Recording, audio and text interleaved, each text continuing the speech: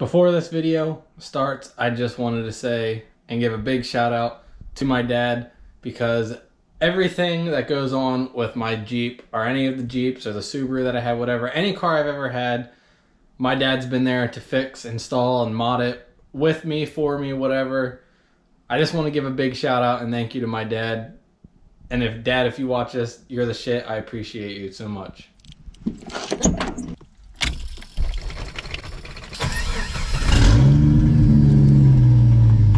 Yo YouTube, what is going on? Welcome back to the Jeep and Daily channel. How's everybody doing today? So, I made a video the other day that I never uploaded. It was a little update video. I got a bunch of Jeep parts. I got a Snorkel, I got front floor pans, I got wheel bearings, and I got an electric fan. So we're going over to the shop. I'm pretty sure we're installing everything today. Maybe not the floor pans, I don't know yet. I didn't get the front carpet out. I got everything under this seat and back.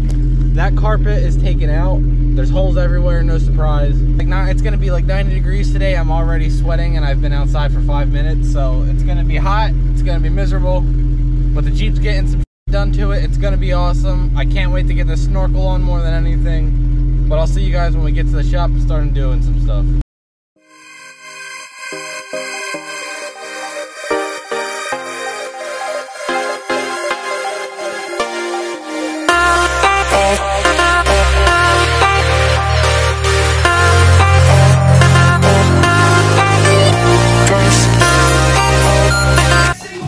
Oh yeah, you got it now. No, cameras suck for shit like that. I got Babe Ruth script in my hand.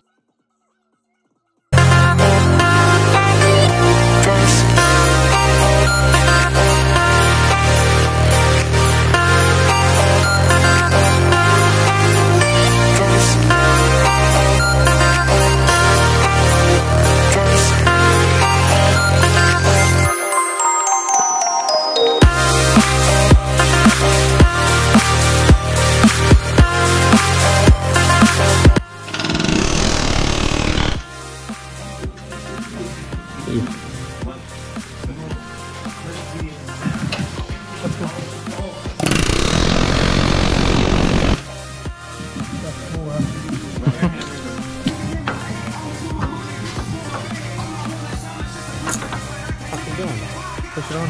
It is on. Axle's not in the way.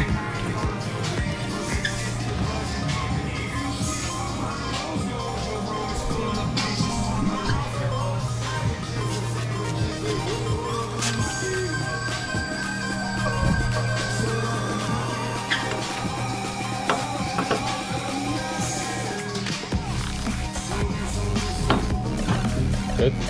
Yep. I realized that after I started. Roxy chewed my fucking case for that. So it's gonna end up getting fucking filthy. And I don't have any other case for it except like the half waterproof one. Yeah.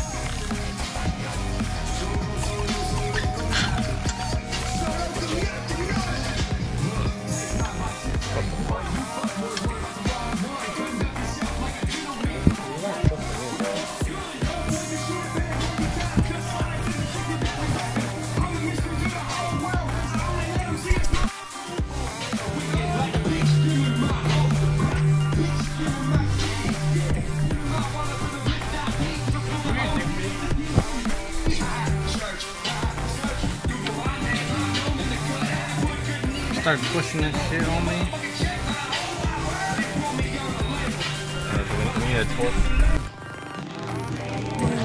We got these new wheel bearings on. No play. Back and forth, both sides. We didn't put these backing plates back on because, as you can see, they're shot anyways. So I mean, it just prevents dust and stuff from getting in the brakes, but whatever. So now we just got to put the rotors back on.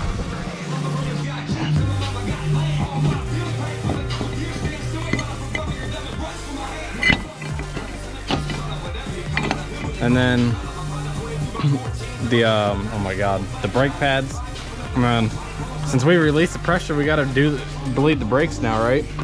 No? So then, never mind, we just gotta settle these back in there. Put the wheels back on, and that's it for that. I still got the electric fan over there, and the rear brake line leaks. That's what, well, you can't really see where the splashers were, but so this brake, I'm pretty sure it's leaking. Well, it's got to be leaking from right there. So just push in on this rotor, hold it here for a second.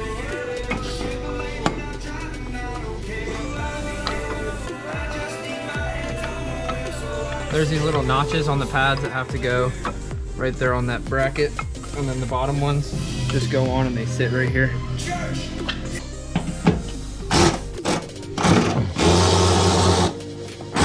So we're on to installing the Snorkel, but we got to take all this off. So the fender flares are going bye-bye because there's no way they're going back on, and I got to get aftermarket ones sometime anyways.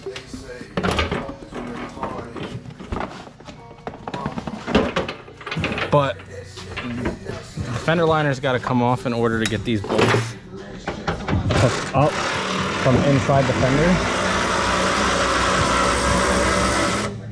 So it's going to be a fun process. Cutting holes in the fender, making everything line up. I hope it all goes together.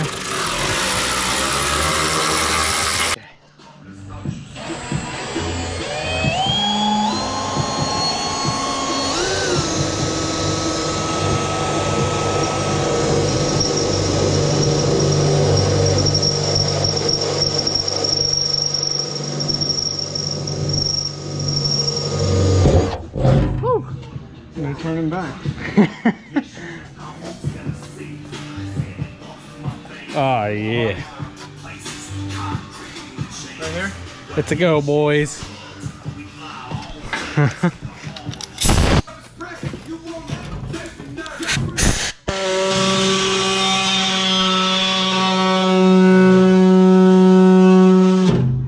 Don't want to turn.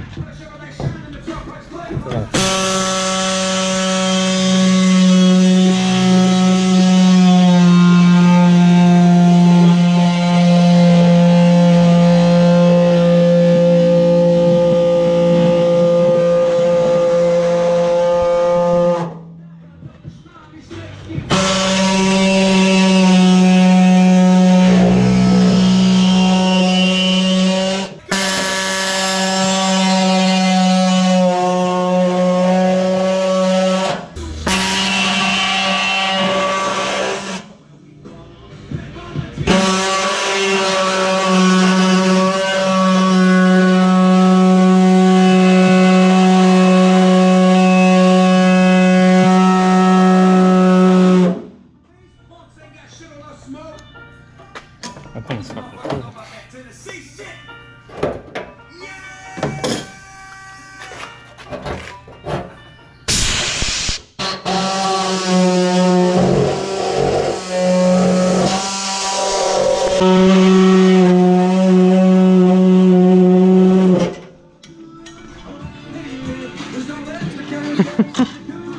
Turn back now. It's the glory hole, baby.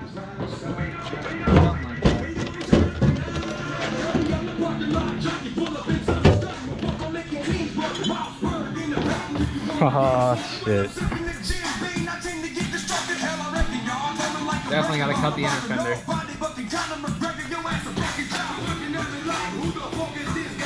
Oh yes.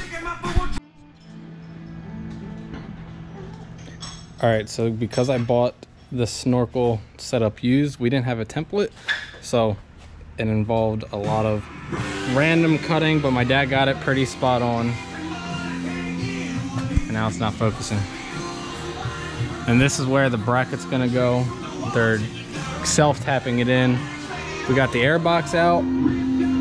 Got a little hole, or a little start to put a hole for the air box.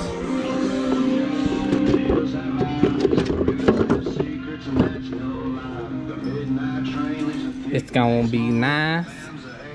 And then this flex, the flex tube is just gonna go from the Snorkel through and under, and wherever the hole is going to be under here. All right, guys, so the snorkel's on. It's bolted on. Everything is good. Airbox is in. Just trying to figure out what to do with this. Fender flare is not going back on. Don't think the liner is going in either.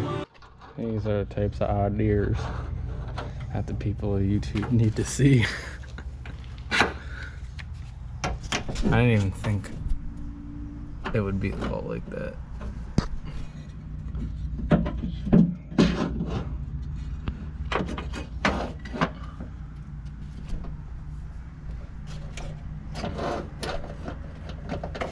This is just so that tube don't fall down and get stuck in the tire.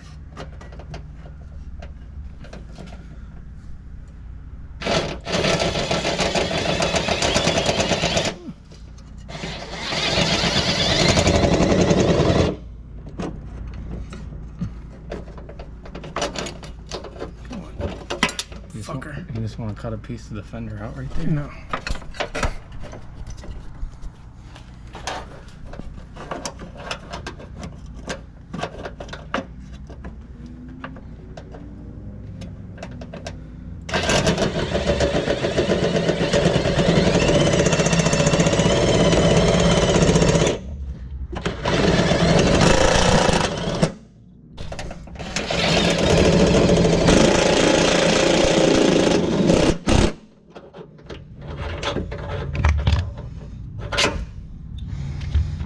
Tube can't fall. Well, guys, all we did today was just the wheel bearings and the snorkel mod, but this is definitely, it looks so cool. It's got a little bit of wind noise. We had to get out of the shop. My dad rode his bike to the shop, and it's starting to drizzle now, and he's got like a half-hour ride home. I did keep the inner liner to the fender. It will go back on at some point. And what we were doing there at the end, what my dad was doing, he made a little bracket and like cut and bent and drilled it in here so the so this flex tube wouldn't fall down. Now obviously this hangs a little bit. It might rub. It probably is definitely going to rub when the tire flexes when I go off-road. So I'll have to probably get something to prevent this, or see what other people are doing to prevent their tire from rubbing, or like what other mods or how they set up their snorkel kit. But that's all we got done today. It's actually a lot. The last thing that needs to be done really is this drive shaft. Now it's not going to do it, but depending on the way it's sitting, this drive shaft has some play in the U-joint. The U-joint's definitely trash. It hasn't been replaced. And I got to fix that brake line. Like you can see, I literally just pulled in and it's all over. So I'm just going to keep adding brake fluid to it till we can fix it. But yeah, that's gonna be it. It's starting to rain. I'm gonna go inside quick and conclude this. So yeah, guys, that's gonna wrap up this video. What I gotta say about the snorkel, if you buy one used, or even if you buy one new, I think some of the ones I was reviewing, people or that said that didn't come with a template. So what I'm gonna say is, don't be afraid to cut the fender. The snorkel covers up a good amount anyways. Like my dad cut a hole for the snorkel to get into the fender, like the little tube. And we ended up moving it back like 1.5 inches probably. Same thing with some of the bolts. We had to cut towards closer to the door. So don't be afraid to cut. Hopefully this video helps a little bit with installing a snorkel. One tip that I can think of off the top of my head is, make your first cut originally right around the middle of the fender flare. So right in the middle is about where the snorkel is going to sit anyways. So you use that for measurement, whatever. You definitely want to set the snorkel up there, use some Sharpie or a marker, whatever. Size it up a little bit. But what I got to say is, put that tube right in the middle of the fender flare, and that's like a good starting point. And wheel bearings are always easy. It's just take everything off, take it out, put everything back in, piece together. You don't got to worry about anything coming apart, breaking, bleeding your brakes, anything like that. But yeah, that's going to do it for this video, guys. I hope you enjoyed. The Jeep looks sick. Other than that, enjoy the rest of your week. I will see you next time. Peace out.